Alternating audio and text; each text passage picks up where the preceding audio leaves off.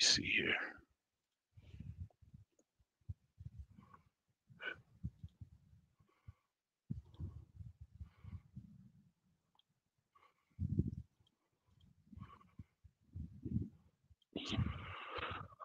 Hello, hello, hello, hello.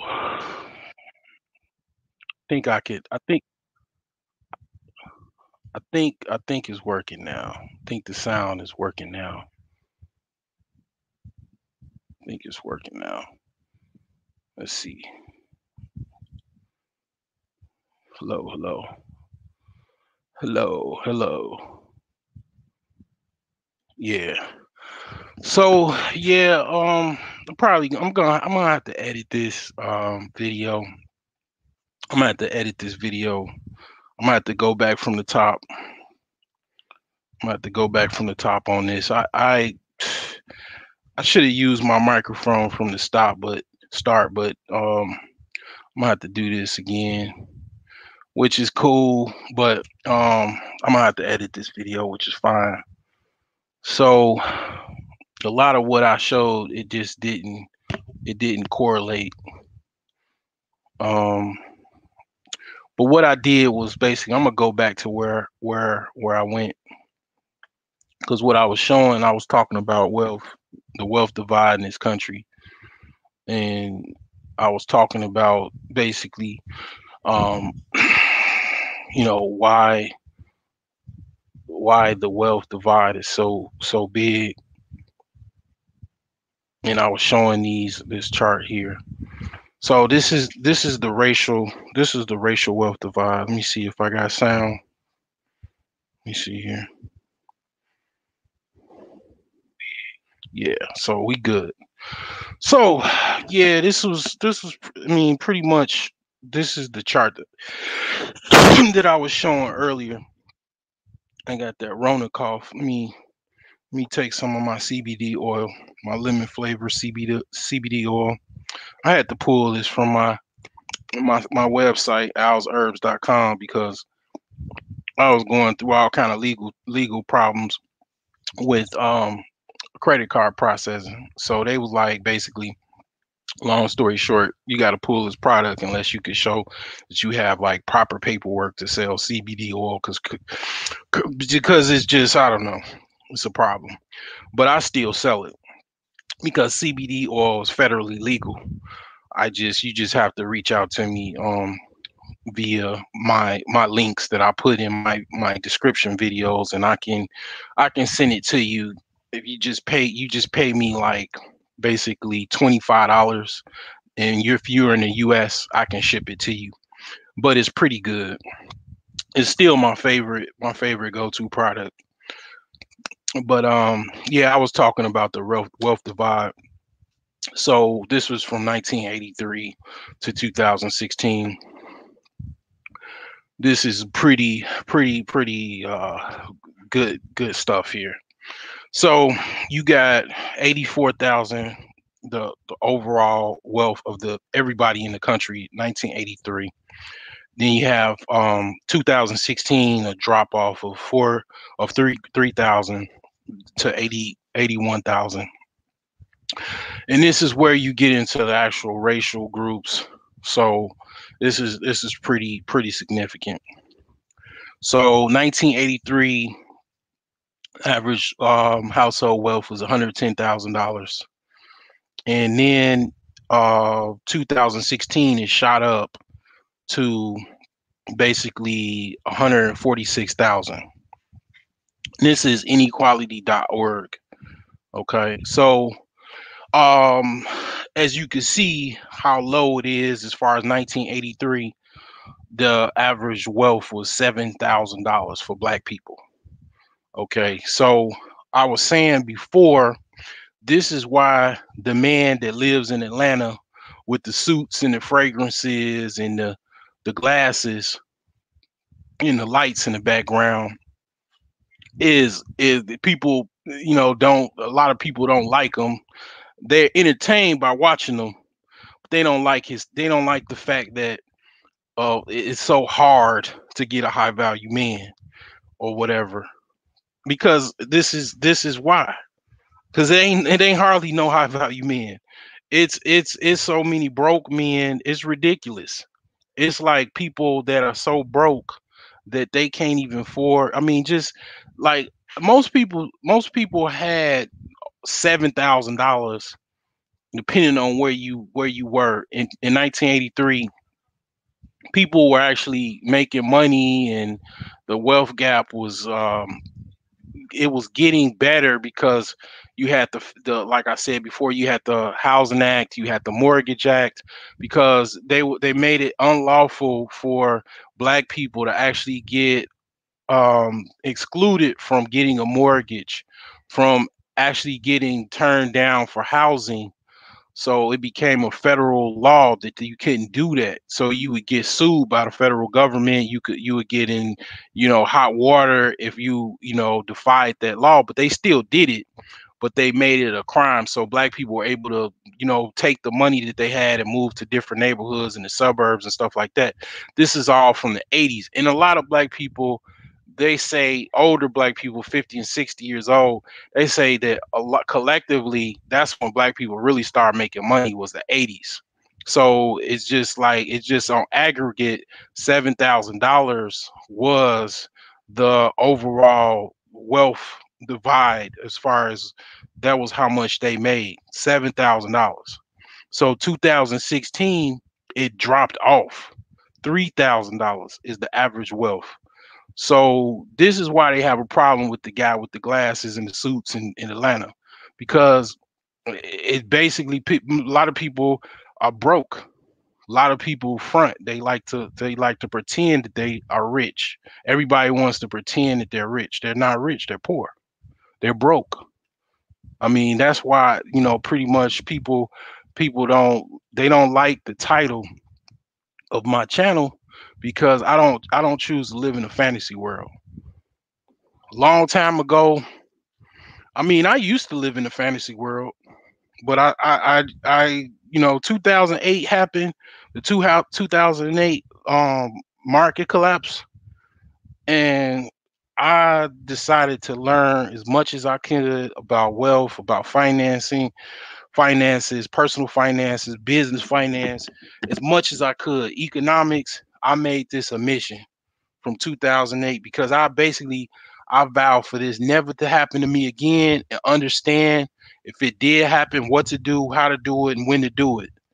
And I choose not to live in the fantasy world. So, basically, a lot of people do live in the fantasy world. They like to pretend that they have money and they don't, and they try to, the young people now call it capping. A lot of people like to cap, and try to, make it seem, because what capping mean is that, when you say no cap, that means that is actually real. So you actually ain't lying. But when you put the cap on, you're fronting, you pretending. Okay. So a lot of people like the cap. You know what I'm saying? And that's why, like I was saying before, I listened to other people on YouTube, and somebody was like, basically, why do you call yourself the broke genius? You should call yourself the rich genius. I basically told them I choose not to live in fantasy land. And they knew exactly what I was talking about, because I mean, basically, you know that just, I mean, I got no rebuttal from that, because it's like, pretty much, she knew exactly what she was talking about. She knew exactly what I meant by that, because that's the thing with this whole high value topic, right? People want to say, oh, I'm high value, I'm so high value, I'm high value because I could jump 3 feet, I can tie my shoes and walk backwards. No. High value is 100K plus. 100K plus. And then let me go into my little sites or whatever, because I got some sites that I can go to, that I can break this whole thing down, because people need to know.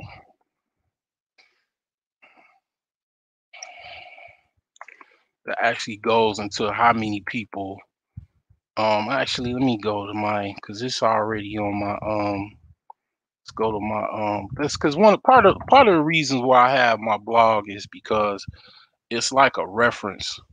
It's a reference for me, So that's a go-to for when I need statistics or certain articles and stuff like that. It's like a repository for my articles. So you know what? It's probably on my social media page, my Facebook page.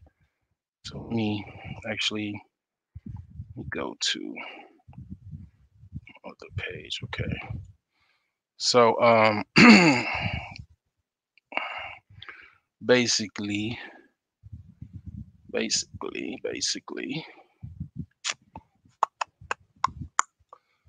um, this is really, really far out there. I don't know if I got. It's probably way, way far away. Um, yeah, definitely check out my Facebook page for my channel. A lot of stuff I don't put on my blog. A little funny stuff as well.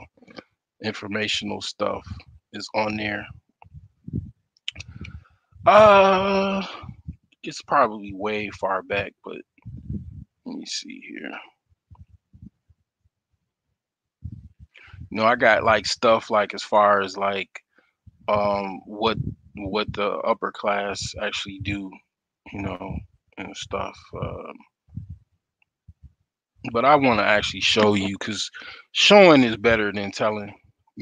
Showing your work is better than actually telling, in my opinion. Um, Let me see here.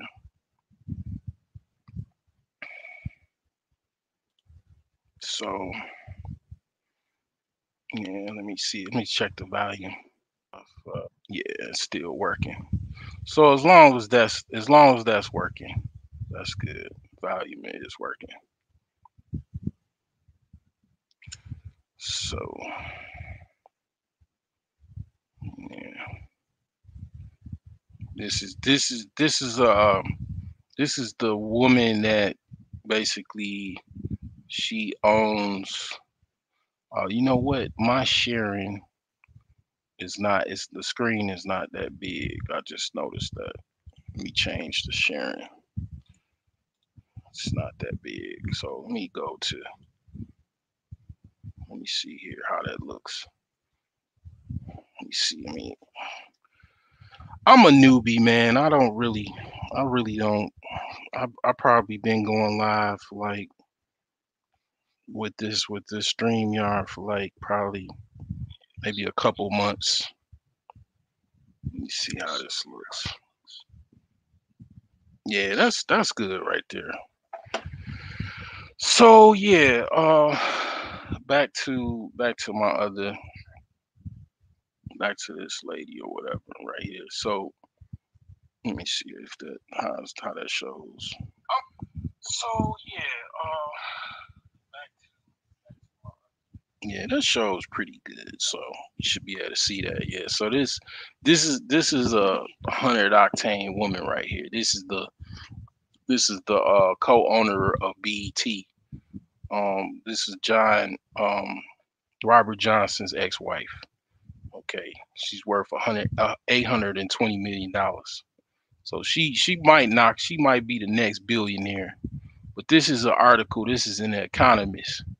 This talks about America's black upper class and how they deal with Black Lives Matter. Okay, and this guy he wrote a book on the black upper class. Lawrence Otis Graham. You want to look at him? He's got a couple YouTube videos. He's got a black perspective on the upper class that a lot of people don't know. So I say all that to say basically, as I was looking for that post as far as how much the inequality. Let me try. Let me try to find. Let me try to find that article. because I mean I know I saved it. Let me see if it's in my bookmarks. Let me see here. I know I saved it somewhere because it was very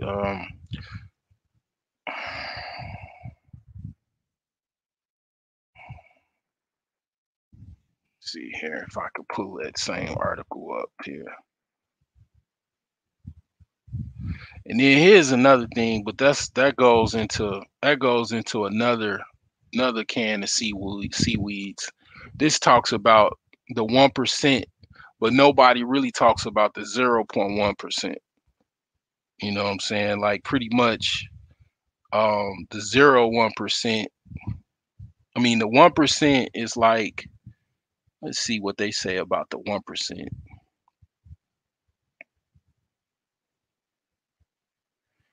So they say that, okay, yeah, this is pretty good right here. This is pretty juicy. This is pretty juicy right here. Let me see. Let me see how this is showing here. It's pretty juicy. It's pretty juicy here. So let me try to see if I can adjust the zoom on here. Just the zoom here. All right. Yeah, let's see here.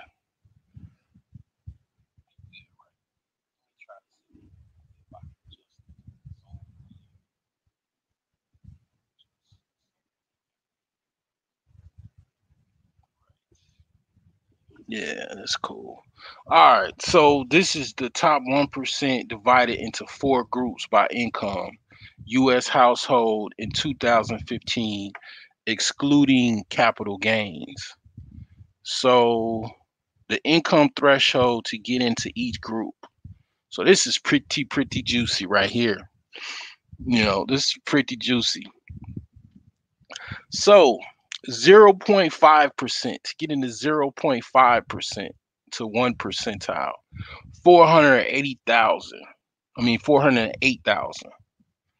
So to the 0.1% to the 0.5% is $600,000. It says excluding capital gains. So this is from actual income. Now moving along to 0.01% to the 0.1%, $1.6 million. In the top 0.01%, $7.5 million. Okay, so these this is like, these people are like, these people, like, people talk about like people that are out of debt. They're aliens. These people are dinosaurs. These are dinosaurs. Okay, these people are in the top 1 percentile and even top 0.01%. They make $7.5 million a year. Okay, these are dinosaurs. Okay, so I'm still, let me see here if I can find. I think this is the page that I was looking for. This is not it. So let me see here. Vanity Fair. Let's see, okay. Uh, Vanity Fair. Let's see what Vanity Fair talking about. I know it was like USA Today. It's USA Today. USA Today. Yeah, there we go. Yeah, this is it because I just went there. I was looking at this for research. Okay. And then I guess it goes to the Pew Research Center. I think this is probably where I wanted to go.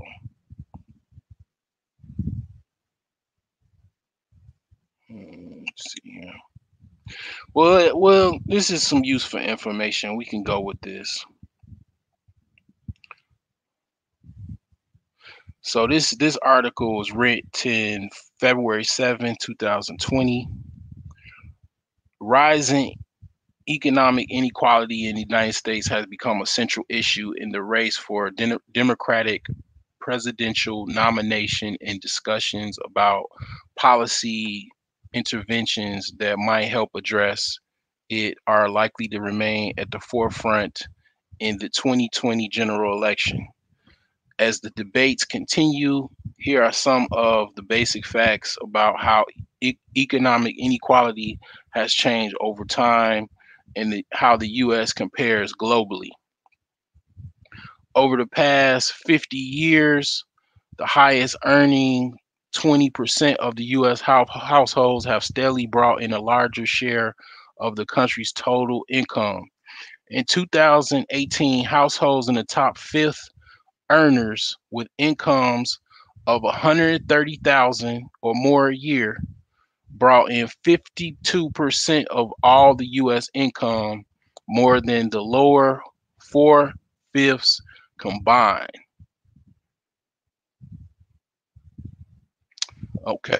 So 1968, by the comparison, the top earner earning 20% of households brought in 43% of the nation's income, while those in the lower four income quintiles accounted for 56%. Okay. Number two, income inequality in the US is the highest of all the G7 nations, according to the data from the Organization for Economic Cooperation and Development. To compare income inequalities across the countries, OECD uses the Gini coefficient, a commonly used measure ranging from zero or perfect equality to 1% or complete inequality.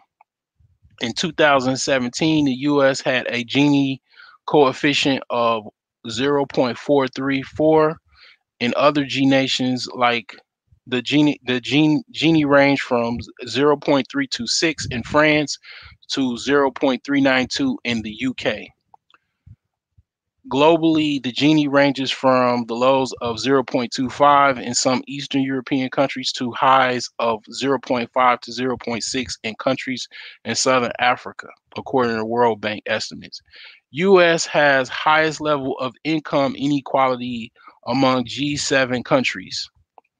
So US is at the top 0.434.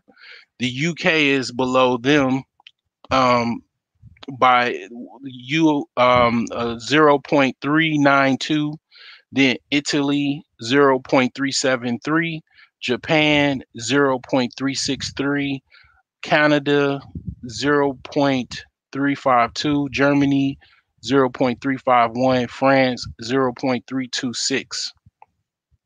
So the US is the most unequal country in the world as far as G7s. So number three, the black white income gap in the US has persisted over time. The differences in medium household incomes between white and black Americans, I talked about this on the other slide, the other graphs, has grown from about 23,000 in 1970 to roughly 33,000 in 2008. Let's pause on this for station identity. This is average.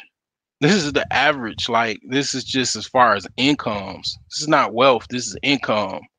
So where are all these $100,000, $50,000 jobs, even $50,000 jobs, when on average, okay, to date, $33,000 is the average, and that's household. That's everybody in the house. That's mom, dad. If dad is there, that's everybody. Ain't even just one person. That's the whole household. The income is $33,000. This is the average income. So the median black household income was 61% of the median white household income in 2008, up modestly from 56% in 1970, but down 63% as of 2007 before the Great Recession. So, like I said, that's why I tried to learn everything I can from that Great Recession. I mean, because it hit a lot of people really hard, including myself. Um, but this is saying, basically you have from 1970 the average income is 54,000, the black income is 30,000, and now white income is 84,000, black income is 51,000. As far as household income in dollars, the income gap. So basically, yeah, this is pretty bad. Um, you know, yeah. So going back to the trends and going back to that article that I was looking at before, wealth inequality.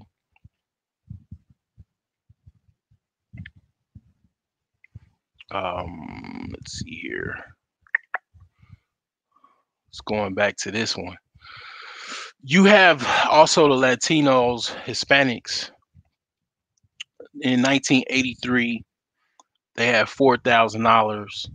In 2016, they shot up to $6,000 average as far as wealth. Now we're not talking about income. It's the difference between wealth and income. Wealth is your assets over your liabilities. So overall wealth. So if you got $100,000 in student loans and you got $50,000 saved, you ain't got 50,000. You're in debt by 50K. You minus your negative, your net worth is your wealth is minus 50,000. Your net worth is minus 50,000. So collectively, and this is another reason why, like I say, I choose not to live in fantasy. Most people these statistics don't lie. Most people are broke. They just don't have the balls enough to say that they are, because they think it diminishes their character, you know.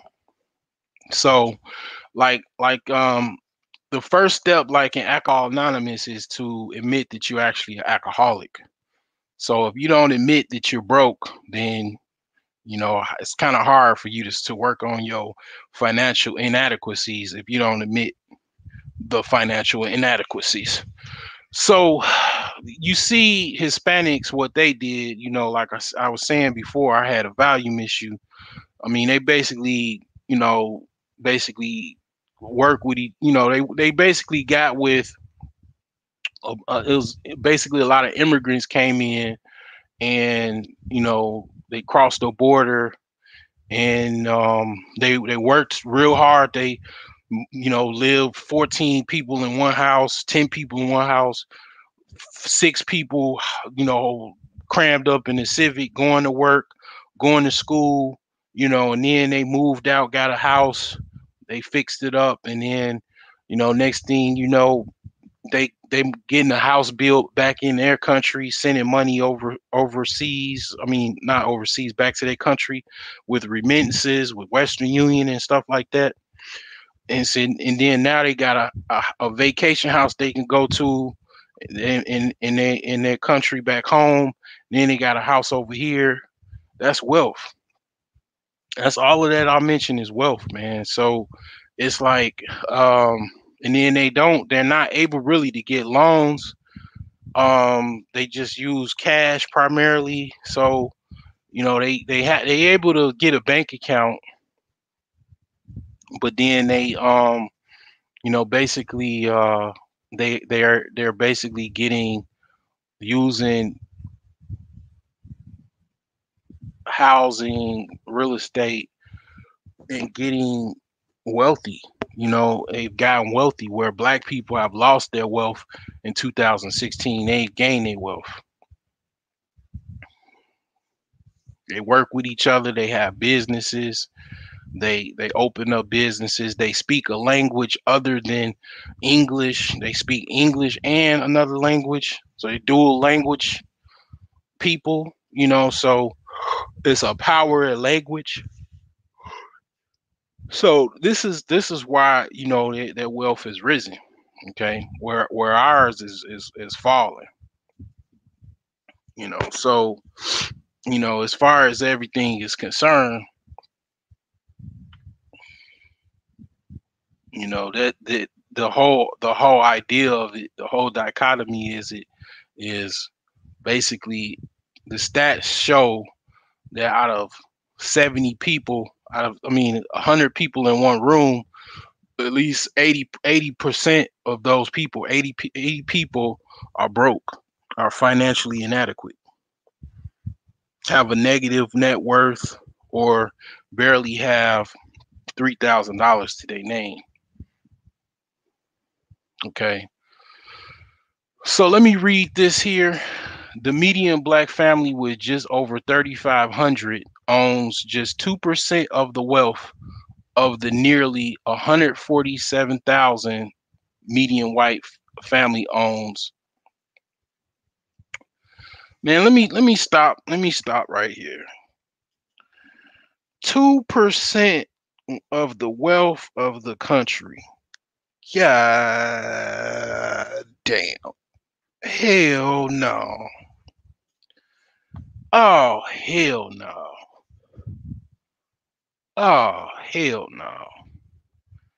Man, 2%? Oh, no. That is terrible. This is disgusting. So, you own 2% of the wealth. Why is people out partying, kicking it, shooting the bobos, um, out there, celebrating failure? Because that's what this is. This is failure. 2% of the wealth of the whole country. How many NBA players and whatnot? They got wealth, but like I said before, out of the 1 trillion dollars black people collectively have, white people have 22 trillion. So that's like having a hot dollar in a dice game. Compared to $22. So it's like, man, 2% of the wealth of the country. See, this is why I'm talking about this. This is why I'm talking about this. This is a huge problem.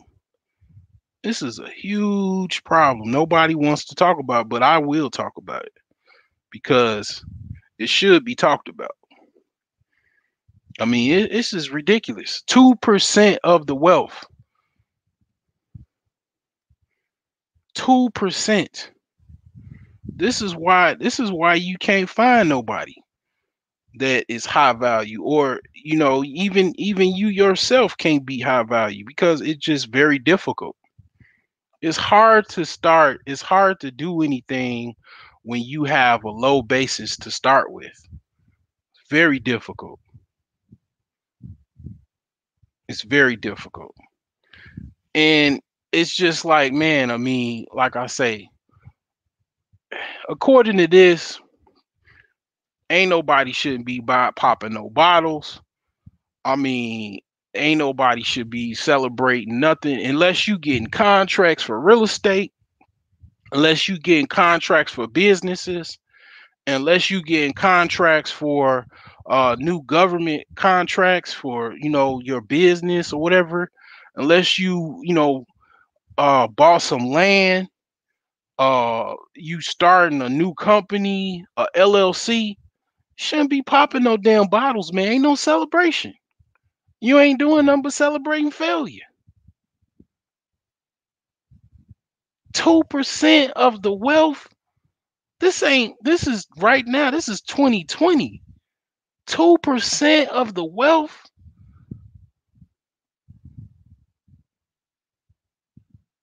Y'all cats, man, y'all wanna talk about pussy going and dick going in the pussy. That's the main talking point y'all want to talk about.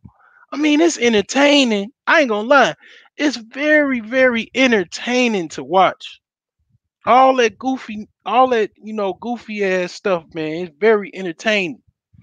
But this is the problem right here. Pussy and dick, like I said in my last video, I ain't got no problem with no women or getting sex or anything. They ain't never been a problem. This has been a problem.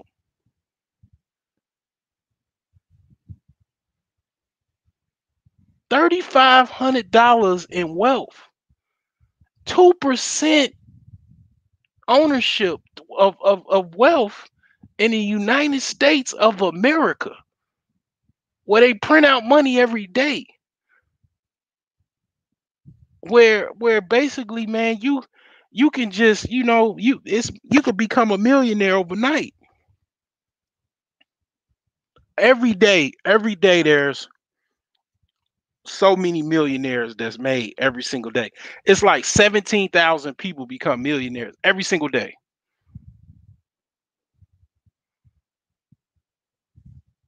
And this is what we have. This is why people laugh at you. This is why people don't, you know, they look at you, they look down on you because you act like everything is cool. I'm trying to tell you, I'm the canary in the coal, man, telling you I can't barely breathe, man. I'm like barely can breathe. But I'm the canary in the coal, man, but yet the coal is about to destroy and collapse on you. And I'm telling you that because I'm coughing. I'm a canary coughing because I can't breathe because there's so much coal dust. And you thinking about you listening to how you can get some more pussy, how you can try to get, how you can try to, how you can try to get some more pussy, or get some pussy and then and dump some pussy and get some more pussy. This is what this is what you focused on instead of wealth. No, get me wrong. I love the WAP. The WAP is everything in a bag of chips. But wealth is way more important. Wealth will get you more WAP than you ever dreamed of. WAP make babies. You got to take care of babies. You got to have a legacy and all this other stuff. This is what you need for all that. You need wealth. You need real estate. You need land. You need companies. You need to innovate. You need engineering. You need materials. You need resources, water. You need um all kind of things, man. I mean, this is what you need. This is wealth. You need all of these things, man. And you can have as much WAP as you want. But the thing is, that ain't shit. This is the problem right here. I could talk about this to Kingdom Come. I mean, this is a problem, dude. $3,500, man, in average income, and I mean average wealth. 2%, 2% of wealth of the whole freaking country. Black people have 2. And I promise you it ain't niggas talking about pussy and dick on the internet to have 2% of this wealth. I'm sorry.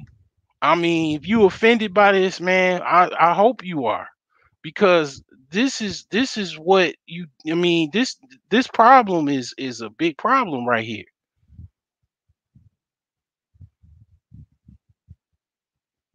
The people that have that 2% are some of the same people that have that 1 trillion dollars.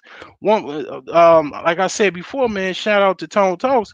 The people that have most of the 1 something trillion dollars that black people have are the rich families, the rich black families. They have most of this $1 trillion. 80% of it. You're on the lower half of the 1 trillion dollars. They have that 2% of the wealth. You ain't even included in the topic. You ain't even included.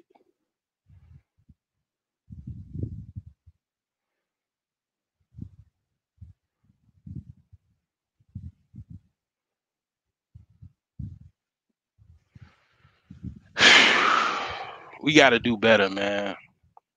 We got to do better. This is terrible. This is terrible. This ain't good, man. You know, people want to hate people on the internet and have all these beefs and stuff like this when you ain't got no wealth, none,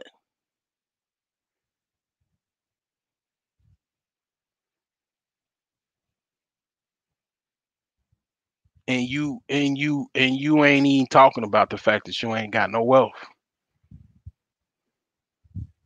You want to talk about everything going on Sunday. But I'm not, I ain't gonna talk about what people don't talk about. I'm gonna talk about it from now on. And I'm gonna edit this video because I had a sound issue probably like an hour in. I'm gonna edit it, but this is what I'm gonna be talking about every Wednesday, Wealth Wednesday. I'm gonna talk about wealth, everything that pertains to it. Because we gotta deal with this shit. We gotta deal with this problem. Mondays is market Mondays. Talk about the stock market.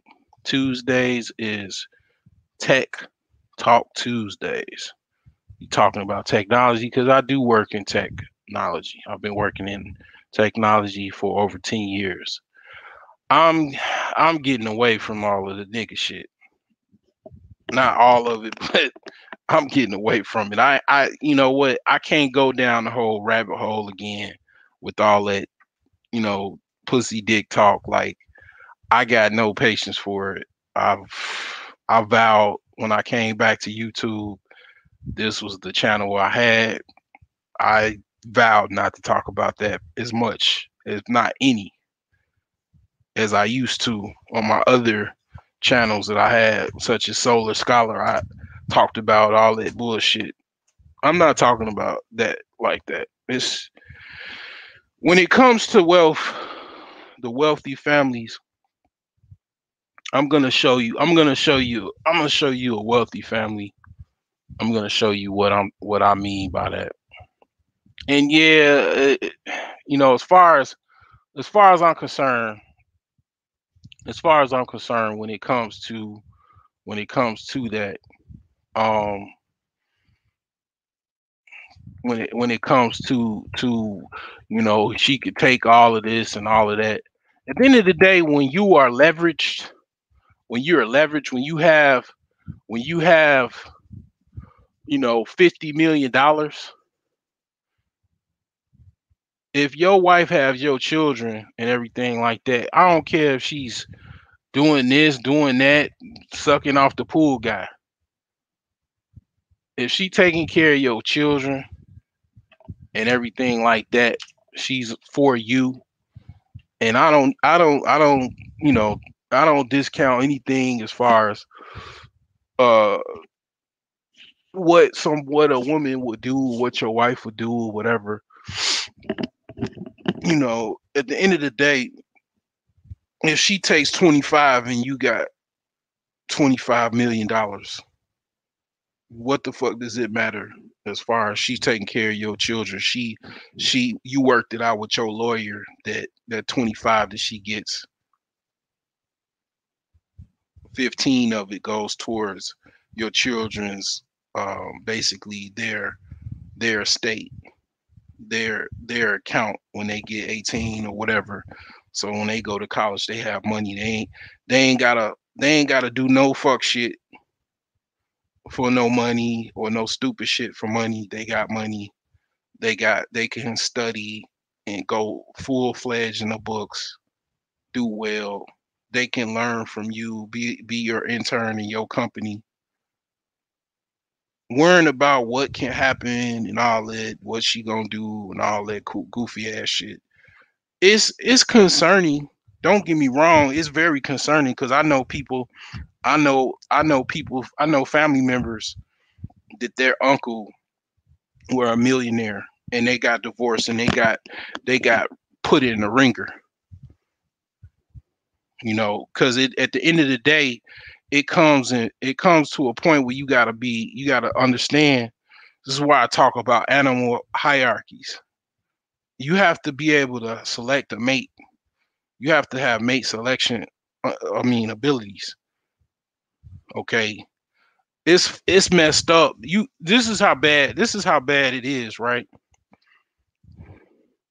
So a damn alley cat could pick a goddamn tomcat to mate with, the best tomcat to mate with. But you telling me you can't find you so bad, you so out of your nature that you can't find a reputable mate to mate with to have children. A goddamn a geese, a goddamn Canadian goose could pick a good goose to stay with her or whatever to raise her eggs, but you can't pick the right dude or whatever, or the dude can't pick the right chick. It's really bad if you really break it down to that. I don't want nobody to be suicidal or anything like that, but it's really shows how fucked up your nature is, or how much you have been away from nature that you can't even just pick the right dude. You don't know when to shut the fuck up and walk away. You don't know how to be as a woman. You don't know how to be friendly. You don't know how to be accommodating. You don't know how to be feminine or actually be a woman. It's so bad you don't even know how to be a woman. You don't know how to be yourself. How God made you. You're masculine. You're a man. You're not a woman. You're a she man. That is just, you really gotta sit and think about this. Like I said, sit down and meditate and think about how fucked up you are, how off you are. Because that's why I say, like I say, until I'm rich, I own my faults, my weaknesses. That's why I call myself the broke genius. I know I'm intelligent. I give myself credit with that, but I'm broke. So I own my faults until like I say, until it changes. So it's like sometimes you might have a problem, guilt, shame, the need to be right. You might have a problem basically coming to the understanding of where you are as a person. That's how you get to that higher level. You recognize how fucked up you are, and you write down how fucked up you are, and you change yourself. A lot of people be like, man, why do you talk like this? Why you use these words? I cuss like a sailor because I am a sailor. I went to boot camp. I got out of boot camp and I got on the ship, I got on the fleet. I'm a sailor, so I can fucking cuss like a sailor. If it's too fucking of a problem for you, too much of a problem for you, go take your weak ass and go, goddamn it, do what weak people do. But sometimes I cuss because I'm frustrated, honestly. Because it's very frustrating, man, to actually deal with these problems. You know, when I drive around and I see all this poverty and all these neighborhoods, like 9 times out of 10, if I'm driving through a neighborhood and I see poverty as black people, I already know all pretty much it don't have to even be people outside. and I already know it's black people because it's already a well-known moniker. Like the black people are poor, and I just gave you the charts and the stats on why, and yet people are still happy with failure, and I'm not. I'm not happy with failure. So, like I say, sit down, talk about how fucked up you are. You know, because if you got yes men around you and yes women around you telling you everything that you doing is good and you know you're not doing good, that's a problem. That's the whole epitome of being a frog in a boiling water, and then you got you know the water is still warm, and then somebody around the other frogs around you like, you know what, no, you ain't got to jump out the water. It's fine, it's real cozy in here. It ain't nothing but cozy. It's just a little hot, girl. Ain't no problem. It's good, it's still good. Meanwhile, it get hotter and hotter, and then you sitting up dead in the motherfucking doorknob because, god damn it, the water got boiling on your ass. This is what I'm talking about, man. You gotta take the good and the bad. Iron sharpens iron. So I mean, metal sharpens metal. You know, that's metal. Metal. It's called metallurgy. Metallurgy. That's how you make. That's how you sharpen your sword. You use a hard, rough, porous stone to make your sword smooth and sharp and deadly. That's how you gotta do it. You gotta, look at me as the rough, coarse stone to sharpen your blades, sharpen you up, to make you that damn sharp blade. Because that's what I go to. If I can't, if I'm looking for any article or if I'm looking at a video to watch, I'm trying to find somebody that can sharpen me up to make me that sharp blade. You know what I'm saying? So I mean, that's what I'm talking about. But I'm gonna show you this guy. I'm gonna first show you his wife. Now I'm gonna play his wife. This is well, first I'm gonna play him. Let you hear what he's talking about. Play a few minutes of him talking.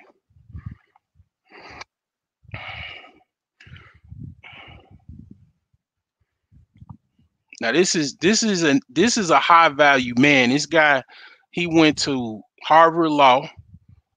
He is he was a lawyer. If he's not retired, I think he's still working. He's a lawyer. He's a high value man, basically, right? He's he's a member of Jack and Jill.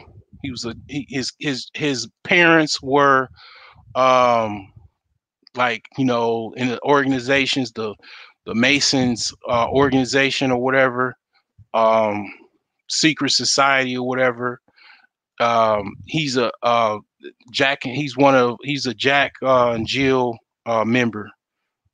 So he's trained on black, on how to be black and proper in society. He's trained into this. He's groomed into this. Now I'm gonna play this. A question we've discussed on this show from time to time is, will whites and blacks ever get along in America? A provocative commentator on the topic of race in this country, Lawrence Otis Graham, has written a provocative book in an attempt to answer that question, I think. It's called Member of the Club. I have it here. You see it on your screen. It's very interesting. The research and undercover work he conducted to come by the stories in the book, quite fascinating. He is a lawyer, which we will not hold against him because he's now become an author and a spokesman. He's also a law professor, which I guess we have to hold against him a little bit. Lawrence Otis Graham. Lawrence, welcome to the show. It's great to be here, Roger. Okay. It's 2005. You went undercover at a white country club, right? Right, in Greenwich, Connecticut. How many other people were African Americans working there? Were there a lot? There were none. There were none. You were the only? I was the only one, and what's so surprising, that was 1992, and what was so surprising was that I had actually interviewed for a waiter job and at 5 country clubs in addition to the Greenwich Country Club, all in Greenwich, Connecticut.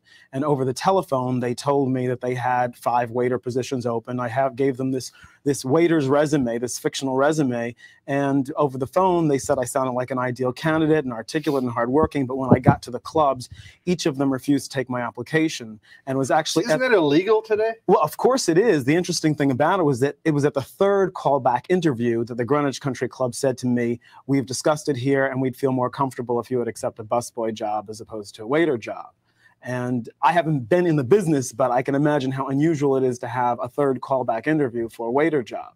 So I worked as a busboy, but I was the only black person. Now, on the phone, they thought you sounded what? Well, I imagine they thought that I sounded not black, because that's what, when I was actually there, I was serving a group of women and asking them if they wanted coffee, a cream for their coffee. And one of them looked up at me and smiled, and she said, "You know, Lawrence," and they were very nice to me. She said, "Lawrence, you know, you have the diction of an educated white man." And she smiled, and I thought it was a joke. And I looked around at the other women at the table, and they all nodded in agreement. And in their eyes, this was a compliment. And so it's sort of hard for me to say that these are outright hostile racists or anything like that, because they're not that. But what they were is what I feel is passive racists, people that say things that don't realize how offensive and insulting they really are. Well, is there a problem with black speech? I run a company. I ran a company before I had this job, where people would send me candidates for receptionist. And oftentimes African Americans or other nationalities would come, and they did not speak as clearly. And clearly in a receptionist job, you wanted somebody who could speak, communicate, right, sure, very clearly. This was a big problem because we were trying to get somebody, wouldn't have mattered the color. What we were trying to do is get a voice, sure, that represented the firm. But unfortunately, I think some African Americans may have been rejected on the speech thing. Yet there are many African Americans who teach black speech in who colleges. accept and feel that this different speech pattern is acceptable. But my feeling is that you might be the progressive, open-minded person that says that I'm willing to hire a black person so long as they can communicate properly and effectively. But the problem is it racist of me to want them to communicate using correct grammar? Absolutely not. Okay. Absolutely not. It's not. It's not. But the danger is, I mean, I was clearly using correct grammar because I was speaking in the same way that I'm speaking to you, both on the phone and when I saw these people in person. The problem was that they did not want someone of black background to be working there. And the unfortunate aspect about it is that there was a history there. I mean, the name of the dormitory on the grounds of that country club was called the Monkey House. And people kept asking me, "Lawrence, are you going to live in the Monkey House? Are you going to live in the Monkey House while you're working at the club?" And I said, "Well, why is the dormitory called the Monkey House?" And one of the waiters, a white guy in his early 20s, said, "Well, it's called that because, you know, all these jobs before the 1970s were held by black people. And since all the black workers lived there, we just naturally called it the Monkey House." And what I found surprising was that I thought that club members would deny that that was true after the story first came out in New York Magazine. And of course, it's now reprinted as the first chapter of the book. But what happened was people wrote in, one woman wrote into New York Magazine and said, "I am offended by the way Mr. Graham mischaracterized our club. The Monkey House is a very nice facility that has bathrooms and kitchens for every person that lives there." And she was missed like, the whole point. Totally, completely missed the point. point. So this is what I'm saying is that people, and it's not that I have anything against country clubs, it's just that clubs are an important and effective opportunity for people to network in. As a black lawyer in New York City and with other black friends who are bankers and lawyers, we want the opportunity to network with these people too. Okay, that's only fair. A lot more coming right up. This is the book, Member of the Club. We'll be right back. We're talking with an attorney, a law school professor, and author of Member of the Club, Lawrence Otis Graham. He was also named Outstanding Young Lawyer of the Year by the American Bar Association. Before you come back to your book, one line on O.J. trial. I mean, I saw that the attorney for the prosecution in the paper this morning said, "I'm out of the law. I hate this. This is terrible. This is embarrassing." What'd you think of that? I think it's reckless and irresponsible. I think that Darden is probably a very good prosecutor, but the problem is he knew that going in. This is not the first trial he ever was involved in. But for me, it's opening up another can of worms, because for me, it's a very black-white issue, this whole trial anyway. Yeah. And I think that a lot of the black community got behind O.J. Simpson initially because they said this is the railroading of a black man.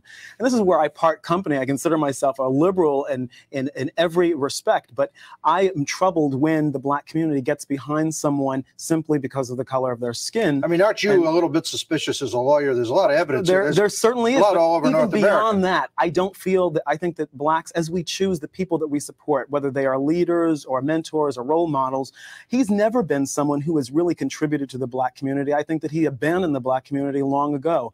I talk about this whole issue of, I wrote one of the. So yeah, this is Lawrence Otis Graham, and that white guy, of course, is Roger Ailes. He is dead. He's one of the owners of Fox News, millionaire, white guy, whatever.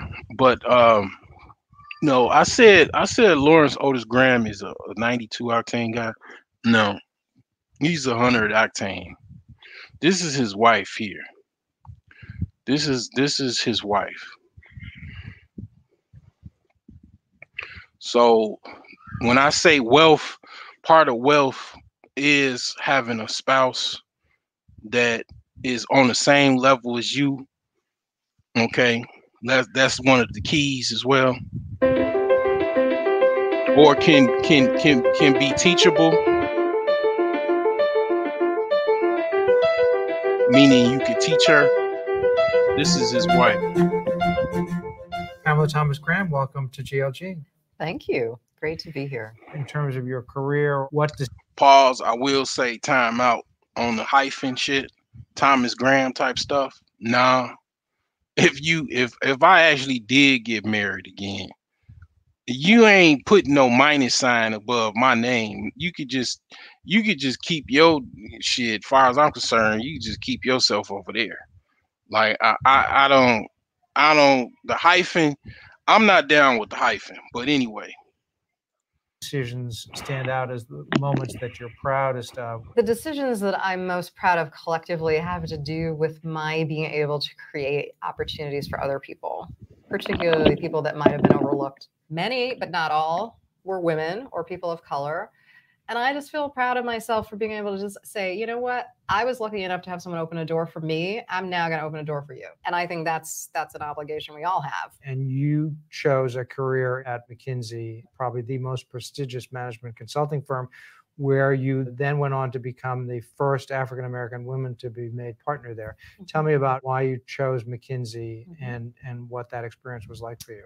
Coming up through the ranks at McKinsey, most of the clients were Fortune 500 CEOs, and people weren't sure if those people would take advice from a Black woman. And I can tell you, some of my clients, I was the first Black woman that they actually had ever really known.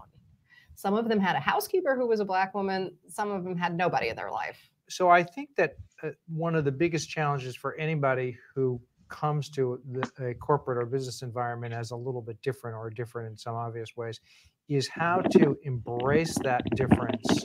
Is that a conscious thing you did, or did it just happen? Or well, so I guess what I would say is that part of the reason they value you is because you have a different perspective. And everything you do is going to get noticed.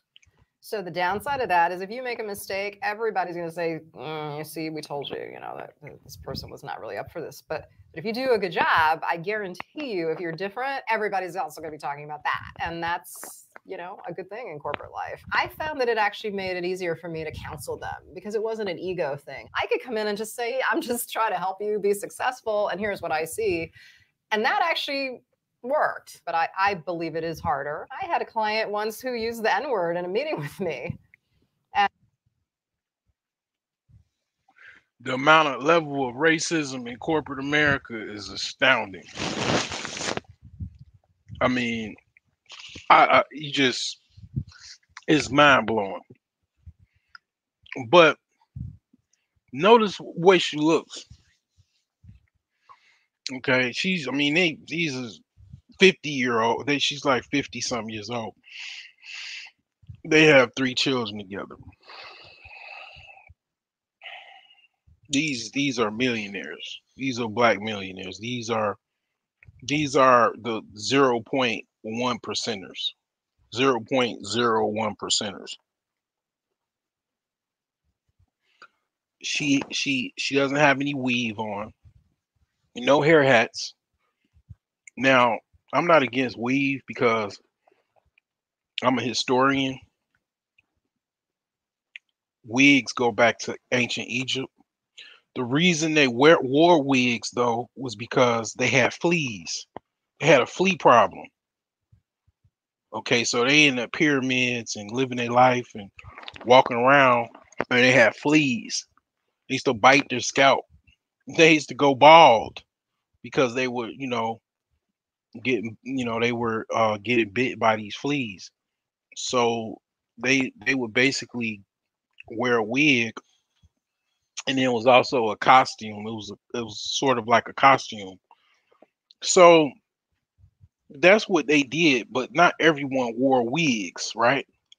So it's like I believe natural beauty is natural beauty. So what you're born with is what you should have, and you should enhance it as best as you can. So she straightens her hair, obviously, but it's her hair. Does she have on pants? No, she doesn't have any pants on. She has on a nice dress. She's well covered for the most part. This is a typical black American woman or Americana type of dress, right? Now, I'm more of I'm kind of on the Afrocentric side, or people say Hotep or whatever, but pretty much Imhotep, where that term comes from, is he's the father, the doctor of medicine. He's the father of modern medicine. He's a genius. He was basically, they used to worship him as a god. He was so basically high up there. Okay, he was a scientist. He was a god. He was a doctor. Okay, if everyone tried to be like Imhotep, we wouldn't have these problems. He was a black ruler genius. Okay, so when people talk about Imhotep in a bad light or a negative light or Hotep, right? It just I just be like, wow, you know, these same people, if they created a personal capital account, most likely their net worth would be negative. If you put in what they owe for their mortgage, all their accounts, and you balance it out, because here's the thing. If somebody came to me and they told me that they were high value, I need to see receipts. I need to see receipts, because that shouldn't be no problem if you say you actually, if you make, now, if you shown yourself, if you shown videos of actual things that you've done, like for example, I listened to a guy by the name of MOT. I definitely believe the MOT is $100,000+ man. I believe so. Now, other people be saying they quote unquote high value, but they not. Okay. And it's like, basically, I say that to say these same people that talk about Hotep or whatever are really broke. And it diminishes your value. Yes. If you broke, yeah. It is what it is, but for you to be talking about Imhotep in a bad light, it just shows how stupid you are. Okay, because I say all that to say that, yeah, I like women that actually wear Afrocentric type dress too, but I like women that dress like this too. She's feminine. She's a woman. I mean, it ain't nothing like a woman, man. It's just nothing like it.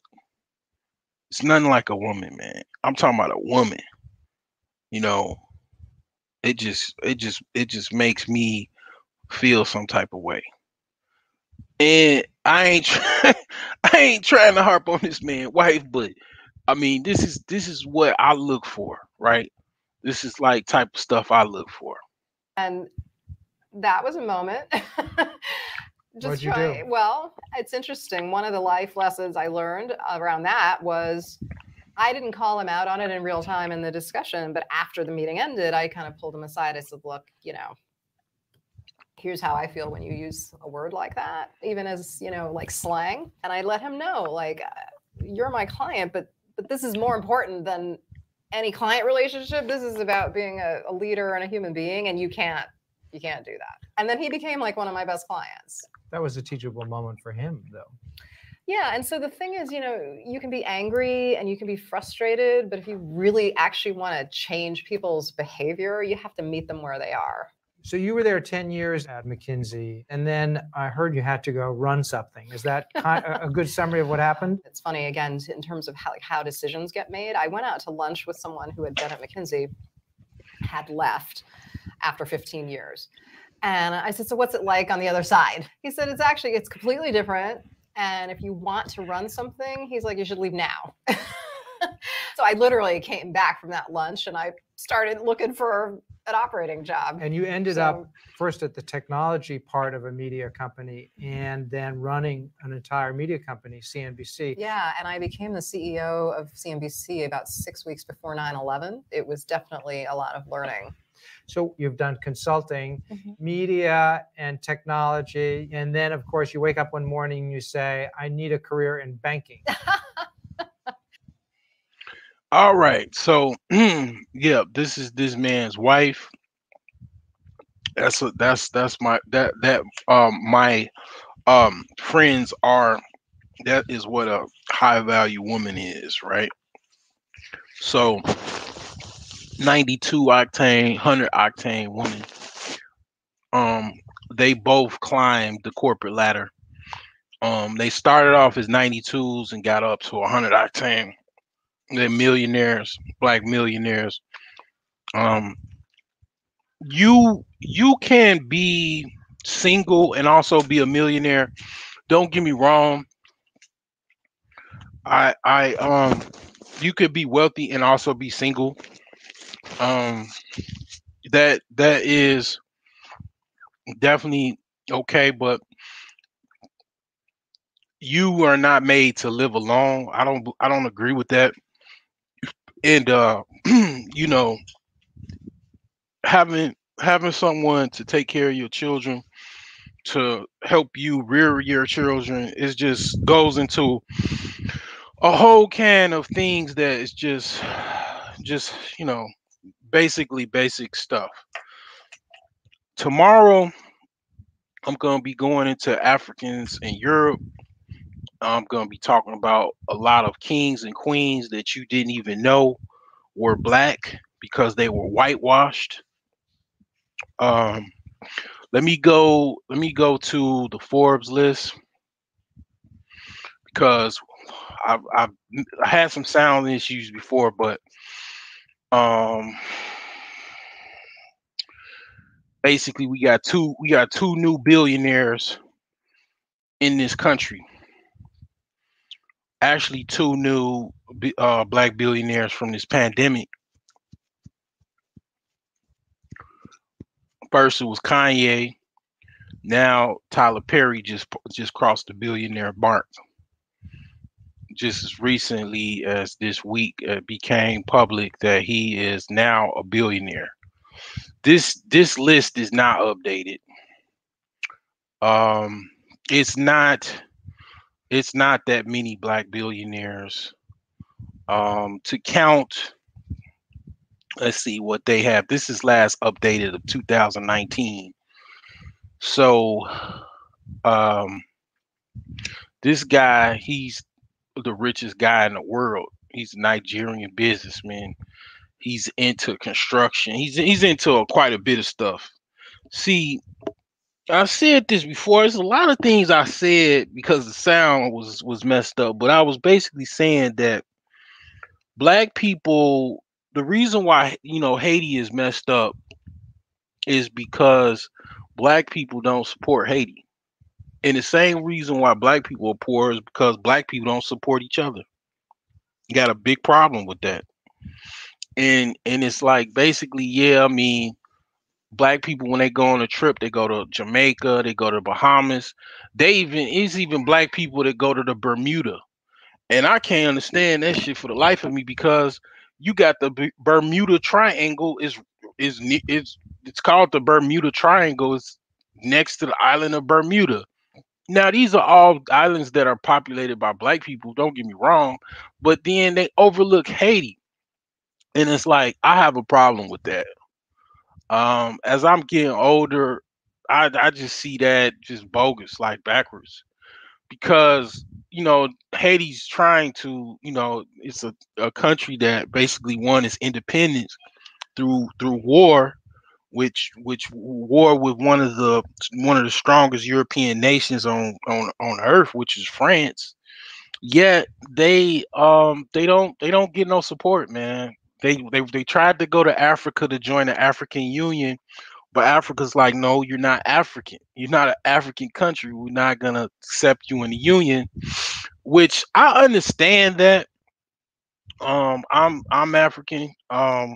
You know, so I'm also African American, which the fact that it's even a difference is really fucked up. But anyway, it's like pretty much it's like I look at it from the standpoint is that they're not necessarily an African country. I think the Haitians should look at the people in the diaspora, such as black people in Europe, the United States, and South America, and primarily people in the United States. And it should be some type of travel back and forth from United States to Haiti. And you know, fixing that poverty issue in Haiti is a huge deal. Now, it's a lot of Haitians that are in America. They should also support Haiti as well. Now, I'm not Haitian. But that being said, this guy right here, he is one of the richest black men in the world. He's Nigerian, and when it comes to black people, that they say like they have these like hangups, these like mental hangups, and they don't want to go to Africa or whatever because they say, oh, Africans don't like us, or and then they also say, hey, we don't have no homeland. I mean, last time I checked, these same people are darker than me, and it's like it's just crazy, man. I hear all of this stuff, and it's like, okay, so if they don't like you, what about the people that primarily, I don't know, ancestors enslaved you? You think they like you better? I mean, it's just so stupid. But it's like at the same time, these people a lot of these Africans, they have money and they have resources that you can tap into. You could just give them a better price than what the Europeans give them, and then make money in the process. But yet, you're missing out on that boat, and it goes back to that whole why you only have 2% of the whole fucking country's wealth and $3,000 of average wealth. You know what I'm saying? This is Wealth Wednesdays. This is why you have these problems. So that being said, we're gonna go to the list or whatever of black billionaires. We're gonna close this out. Let's see here. They say it's 13 billionaires. This is of January 13th, but we have to add a couple people on the list. Robert Smith is on there. Oprah is on there. David Stewart. A lot of people don't know who this guy is. Need to know this guy. I work in IT. Okay. I actually worked for a company that had a contract. I actually worked with this company. I've worked with his company. I have the privilege to actually work for this company on a project couple years back. So David Stewart, he's a black billionaire that has an IT company. Okay, so his company is Worldwide Technology. Okay, and he's from Chicago. Man, I need to talk to this brother. Shit.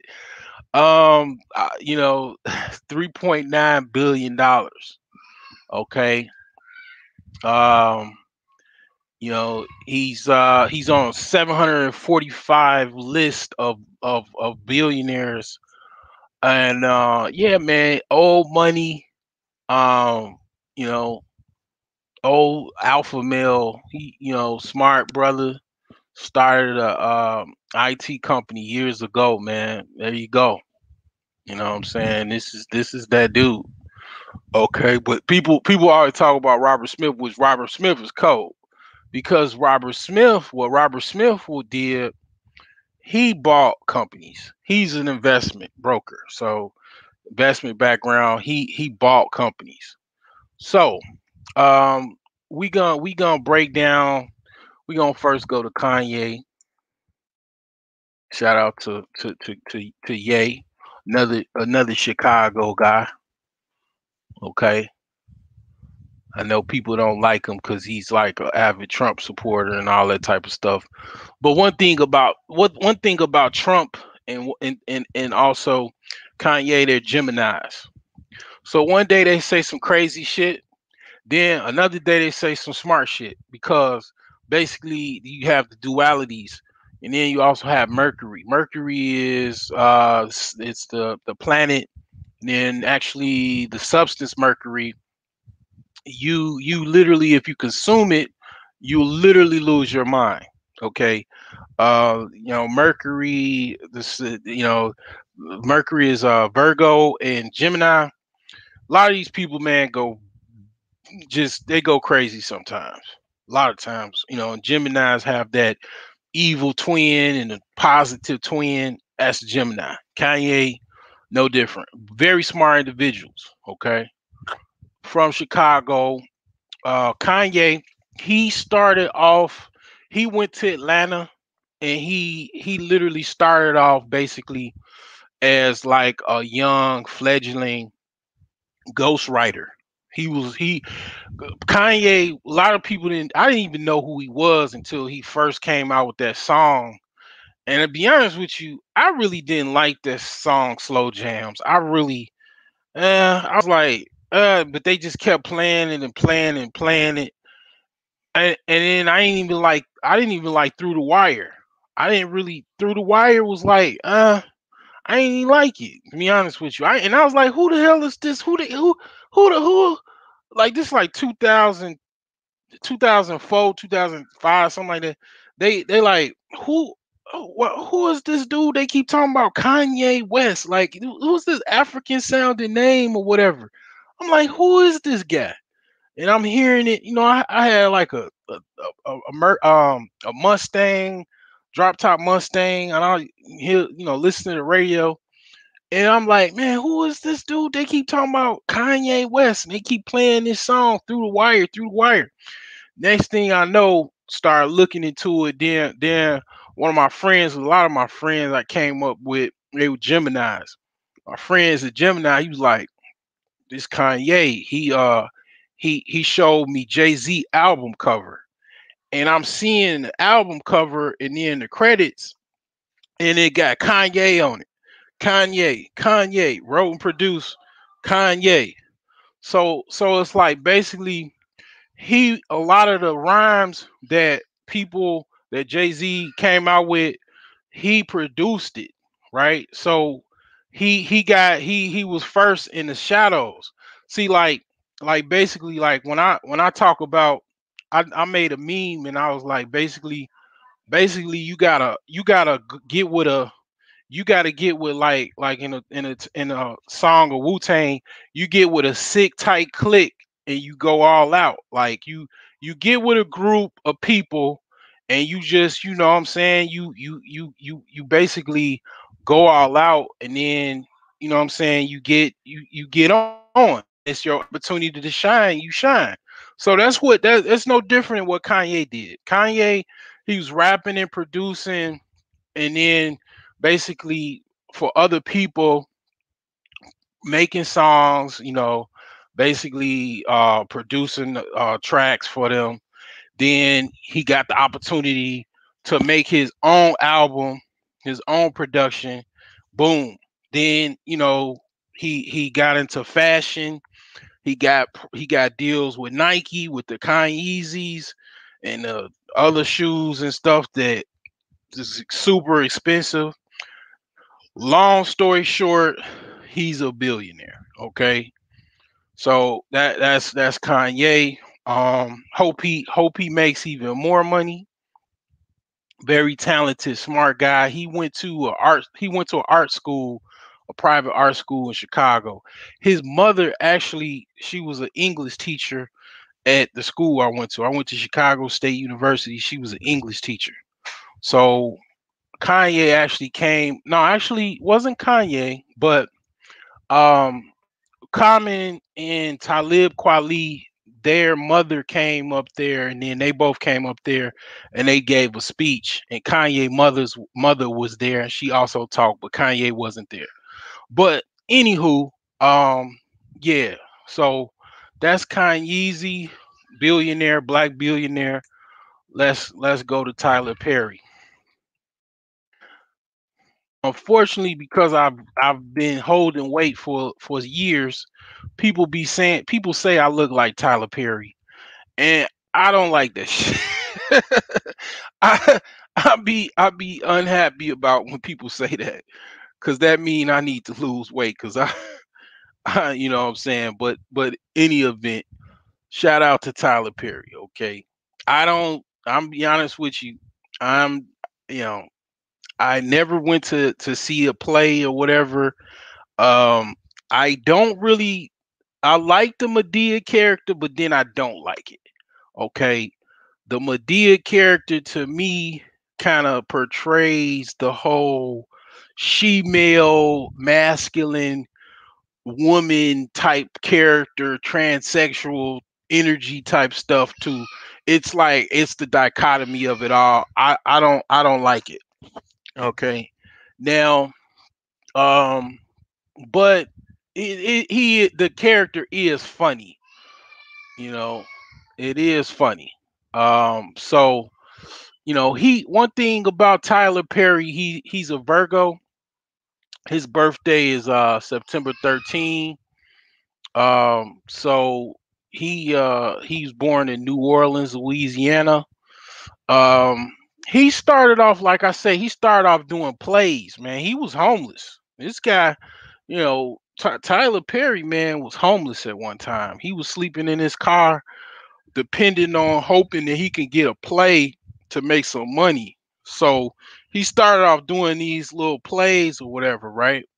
So then he got more and more momentum with that, and more momentum with that, and then next thing you know, he started getting, you know, TV deals and started getting movie deals.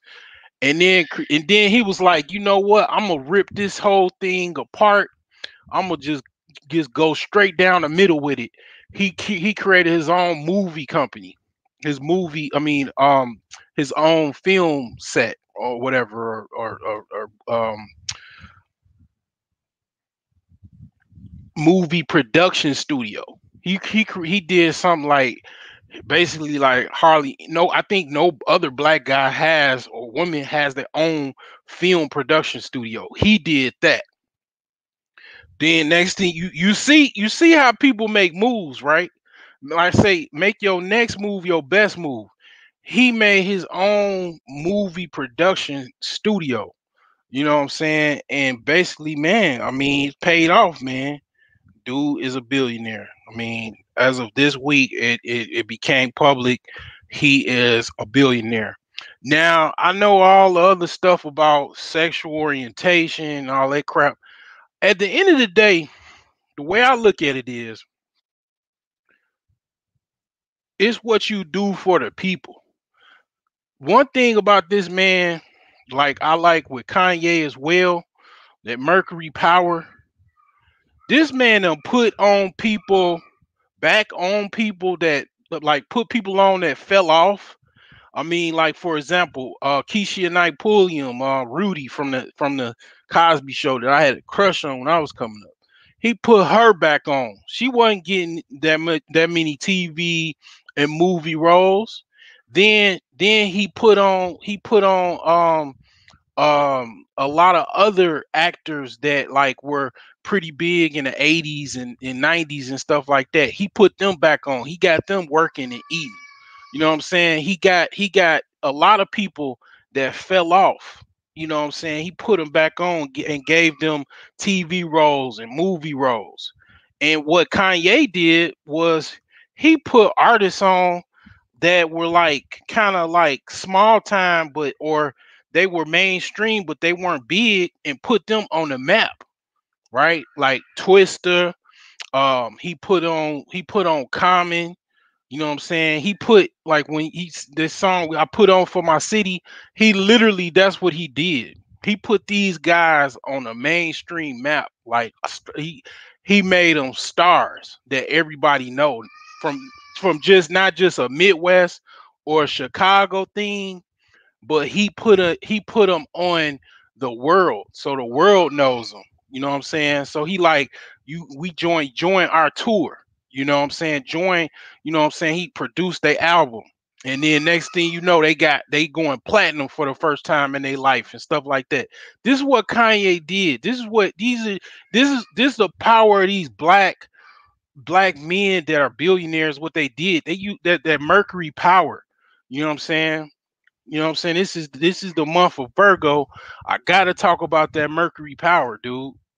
You know what I'm saying? Take all of the bad shit they do or whoever the fuck they be with or whoever that shit. Nah, these dudes are powerful. They use that. They got that Mercury power.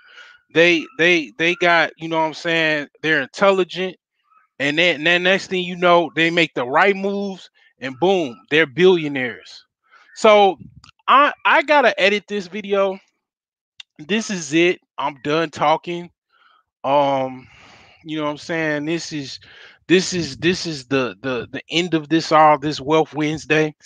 I think this is the longest video I've done, but I'm gonna edit this one out, put it back on for you. I'm gonna be talking about wealth every Wednesday. I'll try my best to stick with the schedule. And next Monday, I'll be talking about the markets. I'll go over my Robinhood challenge, and I'll go over the markets and where it's moving and stuff. We gonna get this flow going, man. This channel, man. I'm gonna get it. Where it's like pretty much it's some good stuff going. I'm gonna make it where it's a place you want to come every week. You know what I'm saying? Instead of talking about the other rah rah stuff, we're gonna get back to the main important topics. Market, tech talk Tuesdays, wealth Wednesdays. This is the broke genius. Make your next move your best move. I'm out.